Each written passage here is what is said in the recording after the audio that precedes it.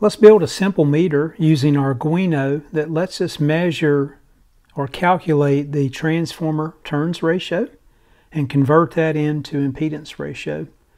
You guys recall an output transformer or any other transformer by itself has no impedance. We'll calculate impedance using the turns or voltage ratio.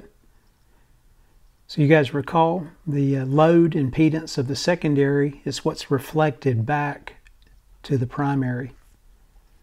So we can take the actual voltage measurements or the turns ratio and calculate the impedance ratio by squaring those results.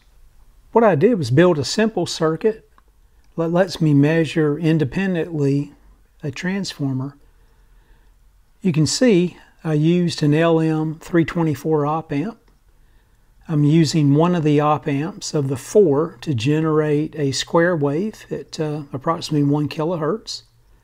We're going to feed that over to the primary winding of the transformer to be tested, and then I'm going to take op-amp 3 in this case. It's configured as a precision peak detector or a super diode. I'm going to take the DC voltage after it's converted, route that over to Arduino for a reference point.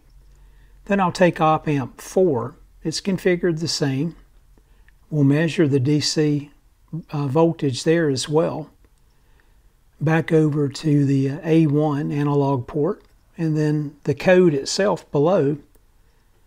I'm going to take 250 samples of those voltages to get an average and calculate the turns ratio.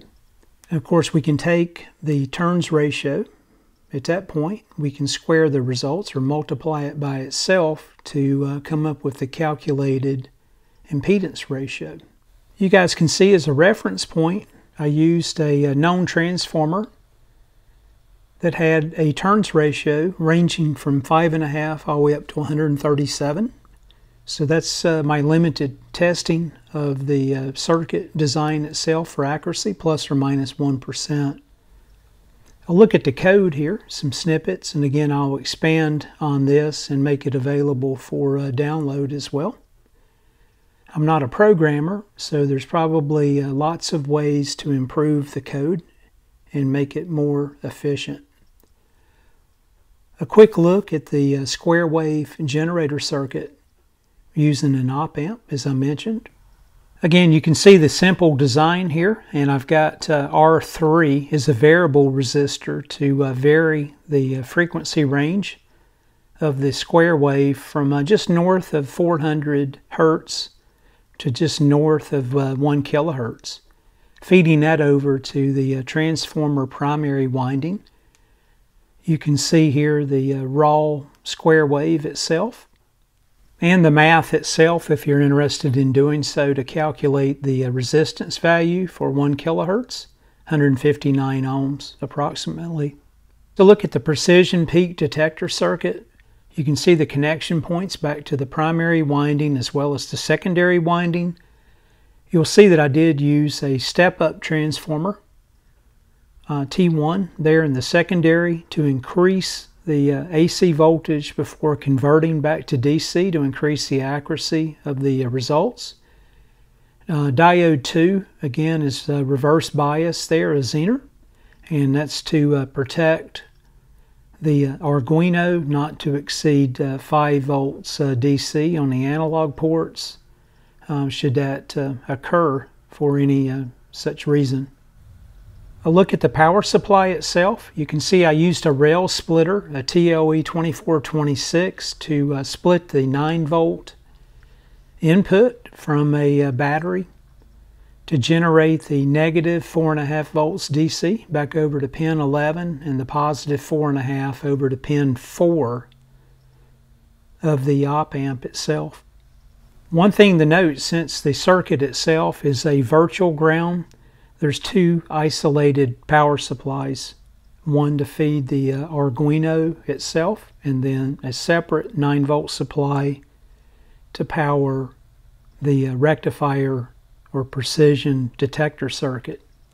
So keep that in mind. If you build this, you could re-engineer it as needed to meet your particular needs.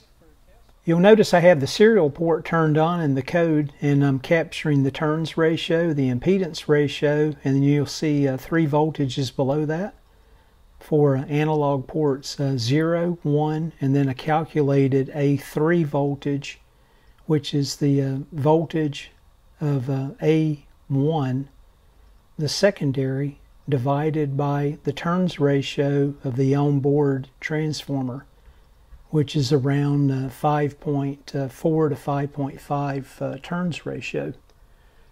Let me grab those transformers and I'll show you. So the transformers I'm referencing here are the transformers that you'll find online on eBay and other sources. They're listed as 1300 to 8 ohms, but you'll notice the turns ratio is really anywhere from 5.4 to 5.5.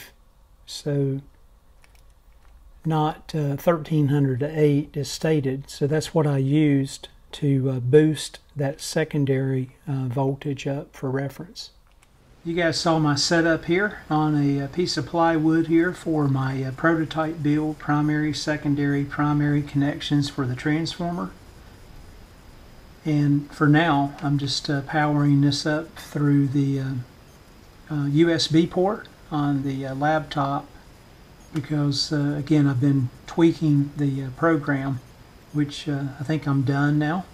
I'll upload the sketch, and again, you guys can tweak it as needed. You can see the display reading the results for this particular output transformer, a turns ratio of roughly 25. So squaring that number, 25 times 25, gives us an impedance ratio of 627. We could take that number, multiply it by the loudspeaker or voice coil impedance, and see how well that matches up against the load resistance for a particular output tube or power tube. Let me grab this universal transformer and hook it up, and I'll show you guys how it works here. Again, this being a universal output transformer, I've already went in and validated using a separate AC source to capture what the turns ratio is for all locations and configurations. So looking between points 1 and 2 here on the transformer, and that may not be showing up, by the way, the red is the center tap. Between 1 and 2, I should be somewhere between 136 and 137 turns ratio, and you can see that's exactly what I'm reading. If I go from 1 and 6, we should see somewhere around 19 or just north of 19 for the turns ratio. And you can see the change here on the LCD, and of course the impedance itself is updated with that. Now, one thing to note in the design, you guys can chime in and let me know what causes this, but there's a little bit of voltage difference in the turns ratio calculations when I switch the primary leads around and or the secondary. So what I found to be accurate in the way I have the unit calibrated, whatever gives me the highest turns ratio is the true number based on my calibration. So you can see the turns ratio dropped off just a bit. Still decent accuracy, but just keep that in mind. So I'm going to switch this back, and you'll notice the number climbs to just north of 1900, or excuse me, 19, and that's where it settles in at. And that's the accurate method here for reading the rest of the transformer. This is the center tap location, so if I remove the brown lead here, we should see about 1/2 of the turns ratio. So let's see if we have somewhere close to 9 or so. And then let's look at this number one more time between 1 and 2. We saw 136. Let's see if we can split the difference there as well.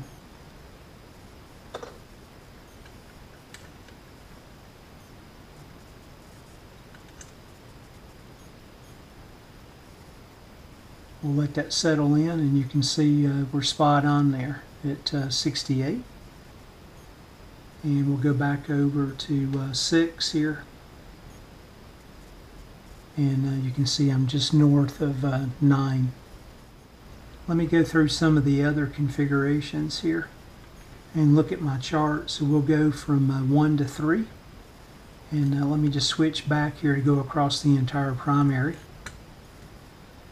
And if I look back at my notes here where I measured separately outside of my test meter, between 1 and 3, I should see close to 60 to 61 turns ratio, and you can see that's exactly where I'm sitting. We'll go 1 to 4,